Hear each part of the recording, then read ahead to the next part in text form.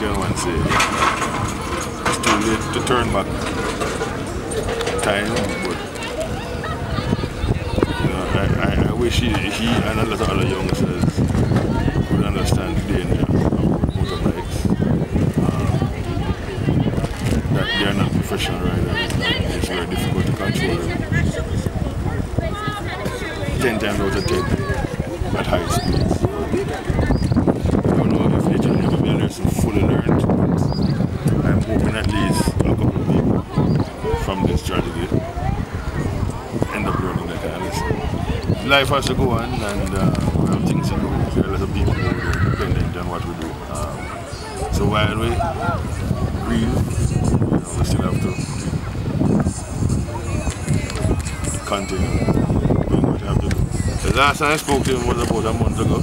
I mean, I was at the same place as him for the last 3 or 4 nights, but I didn't get a chance to speak to him. He did tell me that he was coming back for carnival. What can I say? What's your lasting memory of Germaine? I mean, I don't know if you can have any lasting memory for somebody, of somebody who 20-something years. I mean, I don't know if there's anybody who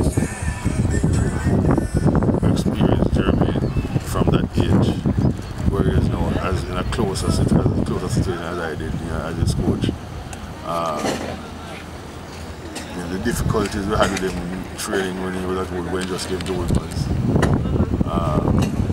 You know, his maturity, I mean, winning a medal at the Olympics.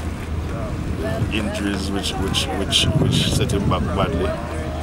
You know, it's all a jumble of things. So, you know, at the moment I don't have any lasting memories, but we do know that we went through a lot together. I mean, he was one of the first people who decided that he would take a risk and train in an event like the high jump in Jamaica.